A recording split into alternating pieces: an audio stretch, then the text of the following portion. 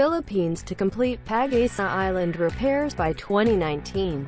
Manila, Philippines. The Philippines is expecting to finish the repairs of the runway on Pag-asa, Thitu, Island in the West Philippine Sea by the end of 2019, Defense Secretary Delfin Lorenzana said Friday. In May, Washington-based Asian Maritime Transparency Initiative released satellite imagery showing repairs have begun at the Rancudo Airfield on Pag-asa Island, one of the largest features in the Spratly Islands. Defense Secretary Delfin Lorenzana confirmed that the armed forces of the Philippines recently started constructing a beach ramp and a mooring bollard on the island. When completed, these will facilitate the transport of materials for repair and concreting of the airstrip, Lorenzana said in a speech at the Pilipinas Conference 2018 in Makati City.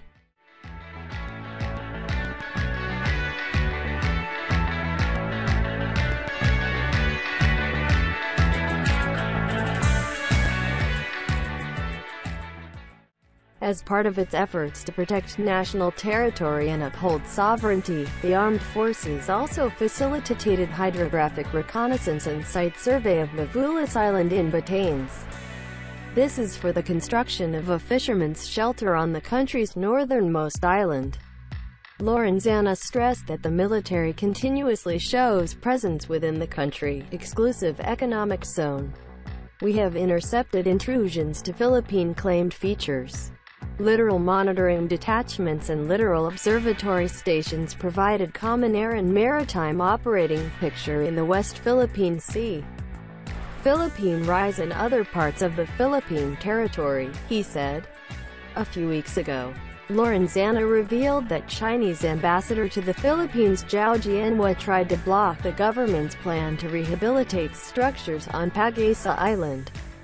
When he learned that we're going to repair our runway in Pag-asa, he came to me and said, "No," Lorenzana earlier said at a maritime forum.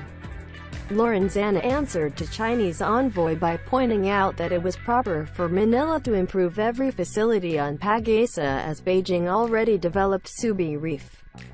China has reportedly installed surface-to-air missiles, anti-cruise ship missiles and electronic jamming equipment on Fiery Cross, Mischief and Subi Reefs.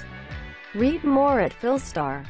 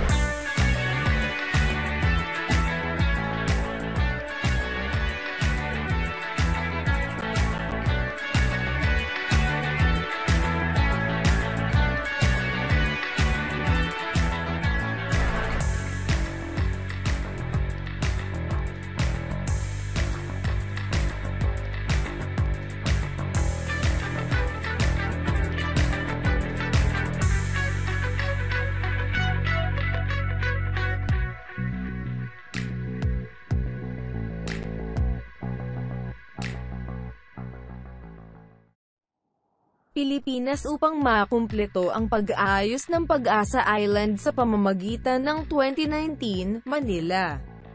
Philippines. Inaasahan ng Pilipinas na tapusin ang pag-aayos ng runway sa Pag-asa, Thitu, Island sa West Philippine Sea sa katapusan ng 2019.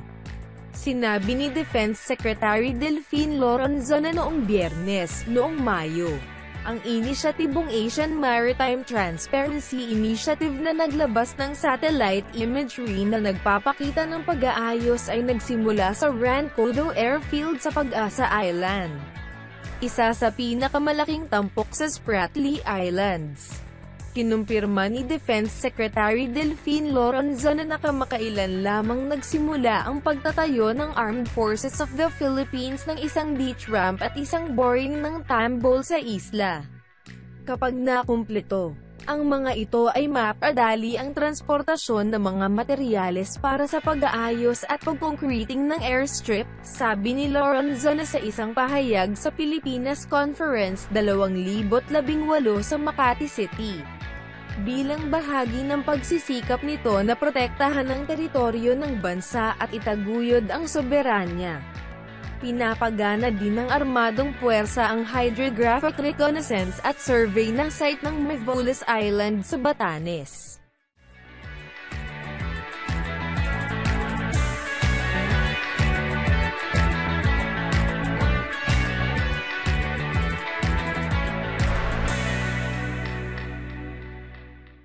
Ito ay para sa pagtatayo ng kanlungan ng mangingisda sa pinakamalabing hilagang isla ng bansa.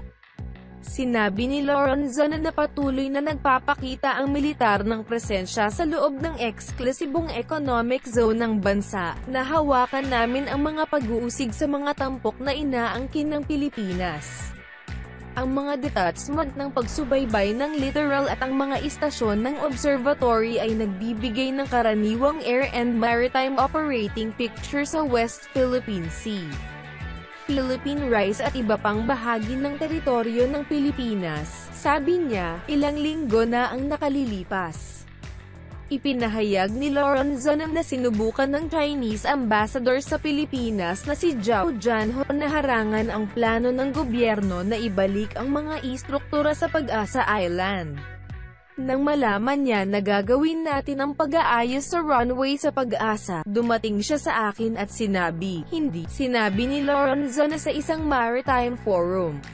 Sumagot si Lorenzana sa Chinese envoy sa pamamagitan ng pagtuon na angkop para sa Maynila na mapabuti ang bawat pasilidad sa Pag-asa habang napaunlad na ng subirif ang Beijing. Inihayag ng China na naka-install ang mga surface-to-air missiles, anti-cruise ship missiles at elektronong equipment na trapiko sa Fiery Cross, Mischief and subirifs. Magbasa pa sa Philstar.